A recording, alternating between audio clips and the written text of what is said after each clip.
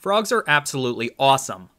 These little amphibians have captured the hearts and minds of many people, but those same people don't seem to grasp that frog populations around the world are in grave danger. 41% of amphibian species assessed by the IUCN are threatened with extinction, so they need more help than ever. Let us meet one of them before they will probably go extinct. On today's episode of Endangered Inhabitants, we'll be taking little hops into the world of Mantella aurotica, the golden mantella. Frogs are amphibians of the class Amphibia. This grouping encompasses all tetrapods excluding the amniotes, the tetrapods with an amniotic membrane that covers the embryo, such as reptiles, birds, and mammals. The first amphibians evolved during the Devonian around 400 million years ago, but became ecologically dominant during the subsequent Carboniferous and Permian periods, later becoming displaced in most terrestrial environments by early reptiles and basal synapsids, who were better able to handle being away from water. Our modern amphibians are found in the subclass Lissamphibia, which contains all frogs, toads, salamanders, newts, and caecilians. This group for sure first appeared during the Triassic, with genre like Triodobactricus already showing very frog-like characteristics. Frogs and toads, which are really just frogs, are then classed in the order Anura, first appearing in the Jurassic period around 200 million years ago.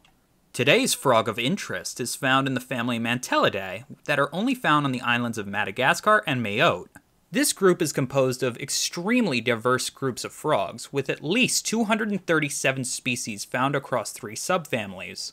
The Buffonae are arboreal tree frogs that share more in common with the true tree frogs of the family Hyliidae than the other Mantellas. The Laeolostominae are terrestrial and fairly large, and the Mantellinae are typically either terrestrial or semi-aquatic, including our guy. Being found in the subfamily Mantellinae, these guys are found in the genus Mantella, with 15 other recognized species.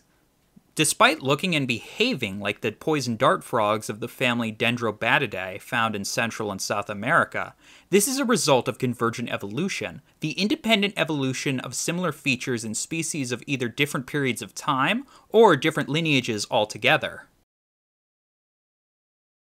These frogs are tiny! Females are a little larger, between 24 to 26 millimeters in length, compared to males that are only 20 to 22 millimeters in length. While no source I could find gave a weight, I can estimate that they are about a wee small, just with a quick eye test. They live an average of 5 years in the wild, but can live up to 12 years in captivity. Probably the most striking feature these frogs possess is their coloration. They can come in 3 different forms that remain uniform, these being yellow, orange, and red. These eye-popping colors, similar to the more well-known poison dart frogs of the Americas, are an example of aposematism, the advertising by an animal to potential predators that it is not worth attacking or eating, as they have a nasty surprise in store even if you took just a nibble. The golden mantella has black eyes, although there may occasionally be golden pigmentation in the upper portion of the iris. The tympanum, the external hearing structure various animals possess, including our ears, is visible but extremely small. Their specialized skin, as with most amphibians, is semi-permeable, allowing for the assistance in respiration through gas exchange, water absorption, and thermoregulation.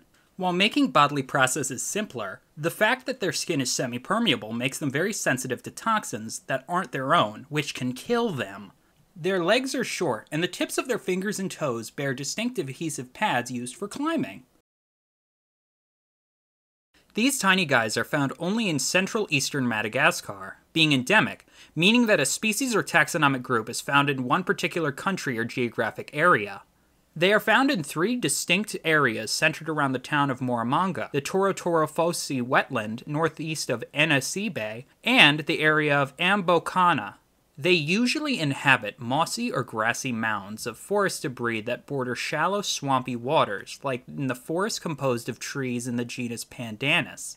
They mostly survive in climates that are moist, humid, and temperate. Golden mantellas are considered an upland species, as they can be found at a maximum altitude of about 900 meters. As with most small frogs, these little fellas have a diet of small invertebrates. Wild individuals have diets consisting of mites, termites, ants, flies, and springtails, aka columbolans. They will eat any small invertebrates that can fit in their mouths, as captive individuals do with the crickets they're often given. Mantellas of all kinds spend most of their waking time hunting, using their sight to locate potential food items. They will move between different spots and snap up any unlucky invertebrates they can happen to sneak up on as they slowly meander through the undergrowth.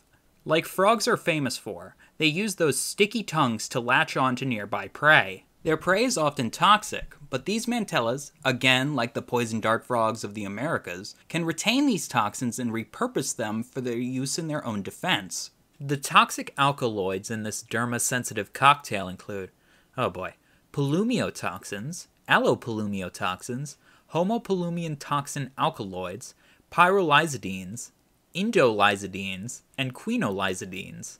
It should be noted that no mantella is considered dangerous to humans. As they only get those toxins from prey in the wild, captive individuals aren't poisonous unless taken directly from the wild. These frogs are diurnal, being most active during the day. They are highly seasonal in their behavior and remain largely inactive during the winter months of May to October to save energy when it becomes often colder, as these animals cannot thermoregulate like us mammals. Once the summer arrives, from November to the end of March, they will reactivate in the hot and rainy conditions. These frogs live in groups of typically twice as many males as females. With those big ol' peepers, these frogs, and frogs in general, have excellent vision which they use to acquire their daily bread. These mantellas use auditory cues to communicate with each other, with males clicking and chirping to attract females and warn off any competing males, just like I do.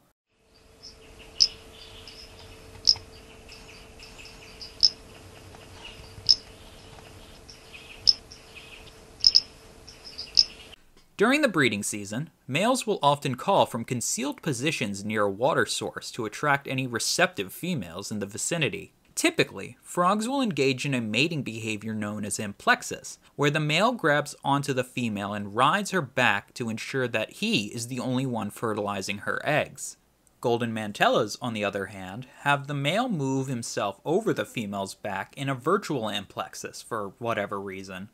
Once the nasty is completed, females will lay any fertilized eggs on land in moist leaf litter near water. When the rain arrives, the tadpoles are washed from the land into water, where, as you should know as frogs are the poster child for this along with butterflies, undergo metamorphosis. Their larvae are known as tadpoles or polywogs if you're cultured. They are born in perfect form for swimming, until they eventually grow legs and absorb their tails as they transform into their adult form. As they are strapped to the teeth with poison, very few animals are willing to try and predate these frogs. Those few animals that will eat adults include the lateral water snake and the lizard members of the genus Zonosaurus that are sympatric with the mantellas.